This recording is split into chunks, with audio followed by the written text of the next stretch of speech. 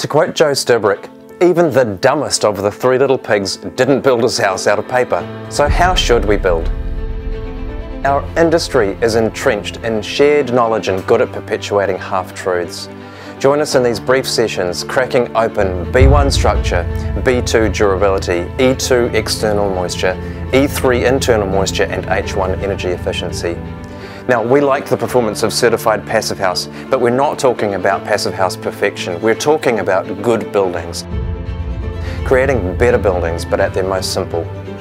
How have we ended up with no insulation space left in our walls in a world of energy claims and carbon counting?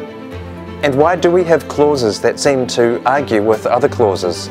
More importantly, what are some simple solutions that use existing available products to solve these problems?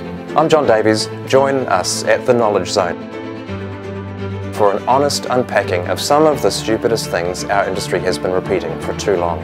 We'll see you there.